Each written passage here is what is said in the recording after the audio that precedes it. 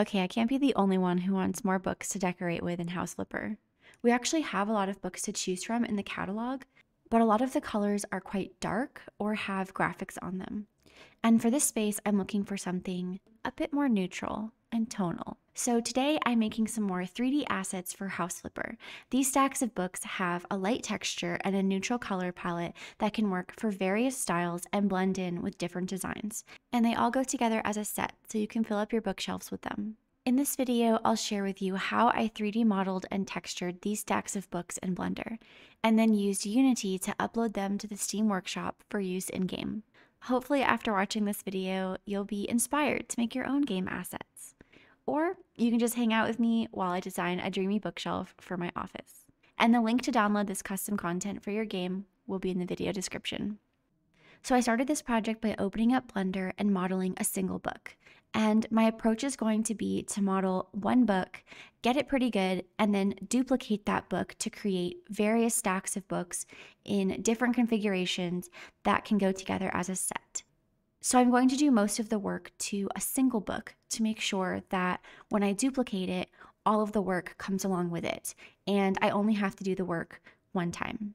So I'm going to model the overall shape of the book and try to get it looking pretty nice without overdoing it on the amount of geometry that I'm using to create this book. So I'm going to add a little bit of a bevel to the edges to make them look a little bit more smooth, less sharp, and it helps them to look a little bit more realistic since there aren't any perfectly pointy edges in real life. And then I'm going to adjust the spine of the book so that it's a bit more rounded because it was looking a little flat. Other than that, I'm going to keep it pretty low poly.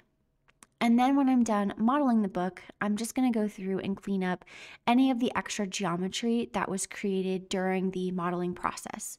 Anything that you can't really see that's not actually contributing to the visual shape of the model, I'm just going to merge all of that together so that I'm only keeping the geometry that actually creates the shape of the book that we want.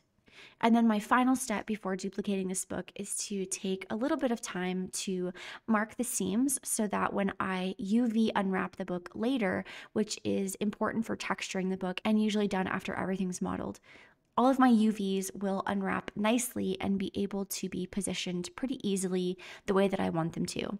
And I only have to do this one time now instead of having to do it a bunch of times later on every book that's duplicated from this one. And then I'm going to move on to actually duplicating the book. So my goal is to use different sized books. To me, books that are all the same size look more like encyclopedias or a box set of books, and I wanted these stacks of books to be mismatched for more of a collected look like you would have if you sourced various books over time. I did look up real life dimensions for common book sizes, so I'm just going to duplicate this book 4 times and then size it down to the real world dimensions. I decided for this project I'm going to make 4 stacks of books. I'll make 2 horizontal and 2 vertical stacks, and I'm going to try to have one of each where all of the spines are facing the same direction so that it looks pretty neat if that's your preference. And then I'm going to create the other stacks with the spines facing in all different directions. And this is pretty intentional. Firstly, if somebody has a preference for a little bit more of a messy lived-in look, they can have that. But also because when the spines are facing different directions, you can use both sides of the asset to make it look like a completely different stack of books. And that's pretty important to me to have some visual variation when placing a bunch of assets together in one area of the game. I feel like when these books' spines are going in different directions, you can use one stack of books in multiple rotations, which means you can use it multiple times on a bookshelf without it looking like the same asset repeated over and over. I did limit the scope to making 4 different sizes for this project, but I can definitely make more variations and sizes of these books later. I can also just export single books if you prefer to make your own stacks of books in the game. So if that's something that you'd like to see, feel free to leave a comment and let me know. And I can spend some time exporting those as well. So at this point, I've got 4 different book stacks, 2 horizontal and 2 vertical with some messy versions and neat versions. And now I'm ready to add textures. So for these books, I wanted to keep it kind of minimal. I think in the future, I can definitely make variations of like dirtier books or more detailed books, and that's actually my plan. But for right now, I just wanted them to be lightly textured. So I grabbed a cloth texture and applied it to the books. So they had like a fabric texture on the outside. And then I was ready to adjust the color of the textures. So I actually made a color palette, and I am maybe a little bit weird where I really like naming my color palettes. And so the color palette for these books is called Mushroom Brown because I'm using these brown and beigey tones, and it just reminded me a little bit of Mushroom Brown. And I'm hoping that this looks like it can go with a warm color palette or a cool color palette, depending on whatever your preference is in the style of your house is in game. I definitely lean towards cool tones, but I'm hoping this can like blend in with either color palette, but you'll have to let me know. Maybe I need to make another version. And then I applied the colors to the books, just kind of keeping it where all of the colors show up at least one time, but all of the books have like a different configuration of colors as well. And then for the actual paper of the books, I didn't leave them white. I actually just painted a texture for this and then applied it to all of the text block paper part of the books. Okay, so at this point, each of my stacks have individual books in them that all have different materials, which include like a texture and a color and all of that data. So I could technically just pull them into Unity as they are, but I would be having multiple different texture maps for each of these books, and it just wouldn't be very optimized. So what I ended up deciding on was to use the approach of baking my textures. And what this does is you're basically saying like, okay, I'm happy with how this looks in Blender, and I'm basically going to stamp all of these textures down onto one texture. So instead of the game having to load 6 different textures for one stack of books, it only has to load one texture, and that's a lot more optimized. Using a texture bake also makes it a little bit easier for me to be able to change the color of these books in the future.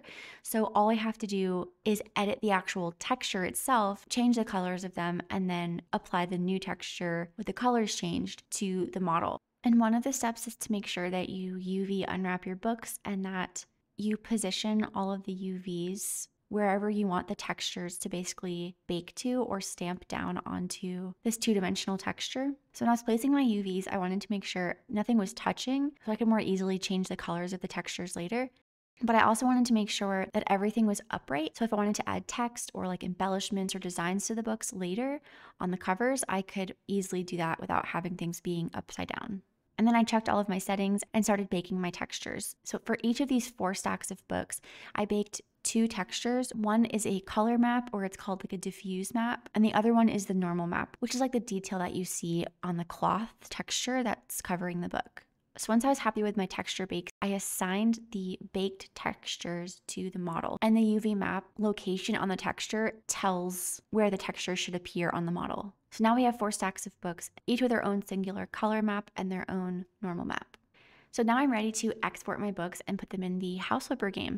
I opened up House Flipper's Workshop Exporter tool in Unity. I pulled in the models as well as their color and normal maps. And then I created a material in Unity and plugged in the color and normal maps and applied those materials to the books. And then I added a box collider, which House Flipper requires. I also rendered my own custom thumbnails. These books can be placed on top of objects, and objects can also be placed on top of them in case you wanted to stack some books up. And I set the item category so that the books show up under the accessories hobby menu in the catalog, set a name and a price, and then exported it to the Steam Workshop. So now the models show up in the Steam Workshop, and then I subscribed to them and then tried them out in the game.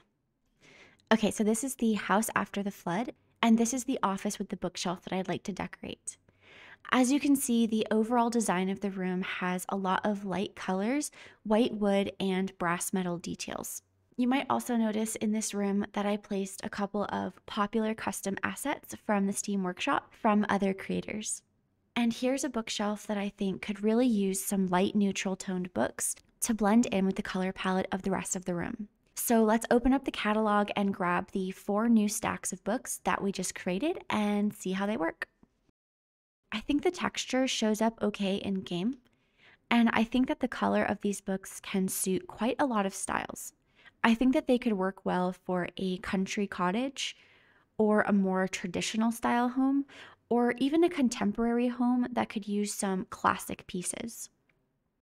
I don't know about you guys, but I watch a lot of interior decorating shows, especially on YouTube, And it seems like books are one of the most quintessential decor pieces that can totally make a space look that much more special, especially if the book really leans into the color palette that you're working with. I also think that these books can work pretty well with some of the other books that have been uploaded to the Steam Workshop by other creators. I think that there are a few books that have an old world kind of style. I know many of them are single books, and I think that these can blend in with some of those. Okay, so I've decorated this bookshelf with our new stacks of neutral books, and I think that this looks a lot better with the vibe of the room. So now when you walk in and take a look around the room, your eyes don't get caught as much on any dark contrasting colors on the bookshelf. Instead, the bookshelf just looks full of items that suit the style of this room. You can find these and any other assets that I've made on my Steam Workshop for use in your own game, and I will leave a link in the video description.